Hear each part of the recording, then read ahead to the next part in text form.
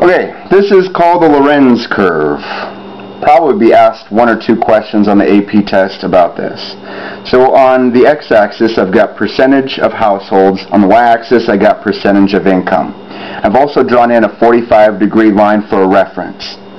So the Lorenz curve here at 45 degrees is showing that everybody is equal. In other words, if we look right here, let's say that this is 10% of the income, and therefore 10% of the households. So 10% of the households are getting 10% of the income. They're getting their fair share.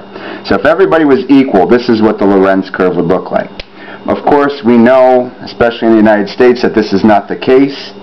We know that for a country where we have rich and poor, we probably have a curve that maybe looks something like this. I'll call it X.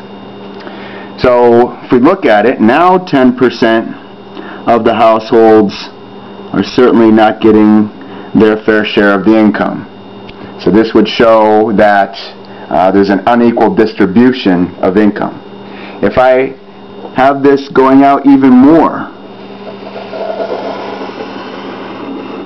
then it would show even more skewed income to the percentage of households.